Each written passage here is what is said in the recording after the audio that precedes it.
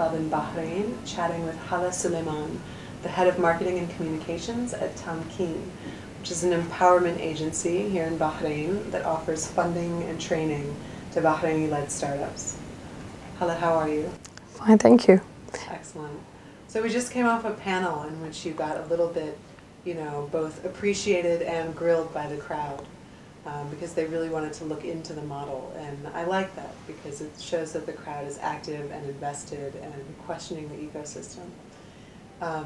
Can you start by describing the model of what Tamkeen is offering? I think I'll start by saying we're a customer-oriented organization, so we have to take in the feedback no matter what, and we try to develop our programs based on the feedback that we get from audiences similar to tonight's panel. Tamkeen is a semi-government organization. Tamkeen means empowerment. And what we offer are a number of tools that enable or empower either the Bahraini individual or any business with an active commercial registration in Bahrain.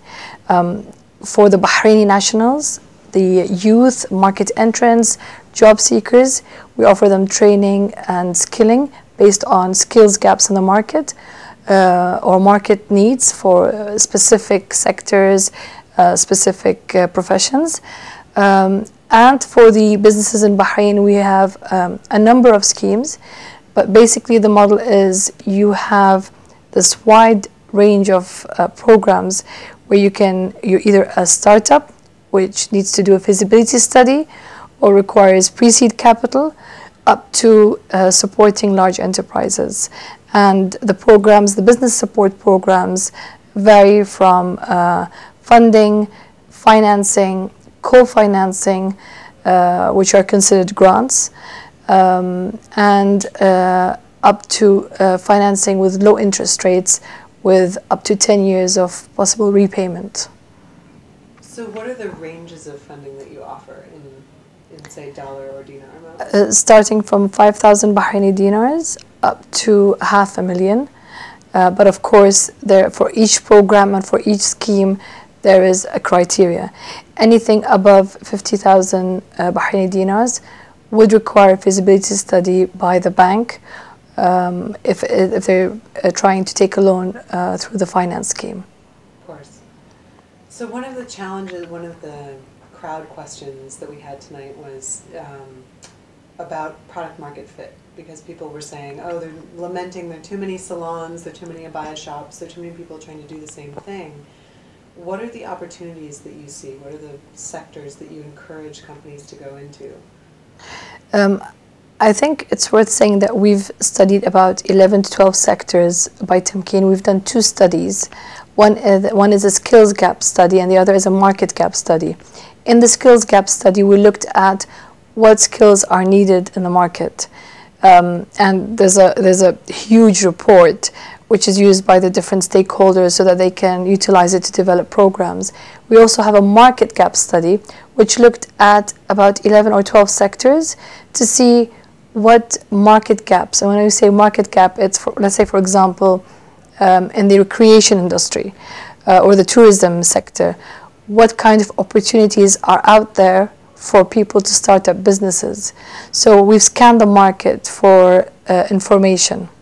Could you speak specifically to any of the dominant sectors today that offer the most opportunity?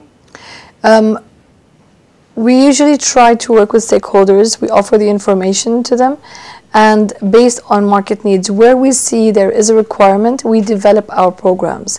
And it's done over phases and through different parties. I need to think of an example at the moment, but for example, initially, I'll give you just an example which we started in 2007. When Tamkeen first started, there was a study done about the accounting and finance professionals in Bahrain. And the study revealed that there was a need for internationally certified accountancy and finance professionals. Since then, up to this date, we have trained about 700 Bahrainis, and hence we've catered to the needs of the market. So if I'm looking for a skilled Bahraini, they're out there. There's up to 700 Bahrainis who are internationally certified, and the market needed them. It was based on a study, based on the finance sector requirements. This is just an example of how we work to develop schemes or programs. Right, but when it comes to entrepreneurs, encouraging them to start businesses to create jobs, are there any, top 3 sectors that you could think of? I mean, is e-commerce big? What? I would say the tourism sector. There's lots of opportunity in the tourism sector in Bahrain. There's a lot to be done to support tourism in Bahrain. There's also the IT and telecom sector, because it's a virtual world. So the opportunities are vast, and we have lots of skilled people in Bahrain who can set up similar businesses. What we're trying to do through Tamkeen is to get people to change their mindset from searching for the regular job to becoming an entrepreneur. And this needs time to change the mindset and to get people willing to take the risk of opening or setting up a business. And what are the pitfalls, just finally, what are the pitfalls that come with, giving money to young entrepreneurs? What do you try to avoid, and what are you hoping to see ideally? One thing we do before you benefit from any of our schemes is they go through an orientation session. And the orientation session is sort of to tell them how our programs help them. Initially, people thought, oh great, the government of Bahrain, and I'm saying this on air, is throwing away money. It's not. We are a reform agency, and part of the reforms is to support the private sector, to enable the small and medium enterprises to create a world of entrepreneurs, or a whole new generation of entrepreneurs. These will become not only employed, but they will also become employers, and hence they support the private sector. Some people have taken loans without doing their own homework.